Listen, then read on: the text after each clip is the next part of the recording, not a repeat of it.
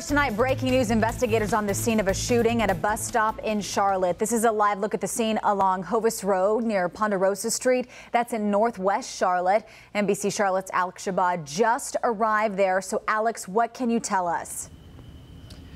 Well, Sarah, police tell us 2 witnesses saw this whole thing happen. One man shooting another man while he was waiting at the bus stop. Now, I want to give you a look at the scene right behind me. As we were showing you before, there are evidence markers, several bullet evidence markers on the ground right there. Police trying to uncover what is going on, and they're on scene. This is a big scene here with yellow crime scene tape surrounding the area. Now, that man, we can tell you, was taken to the hospital with life-threatening injuries. The male suspect is still on the loose. Right now, we don't exactly know the motive. Police still trying to determine the motive. You can see the buses are here. There are several police cars, and this is obviously a very active scene. We'll continue to bring you more information as we learn it. For now, we're live in Charlotte. Alex Shabbat, NBC Charlotte. All right, Alex, thanks for that report.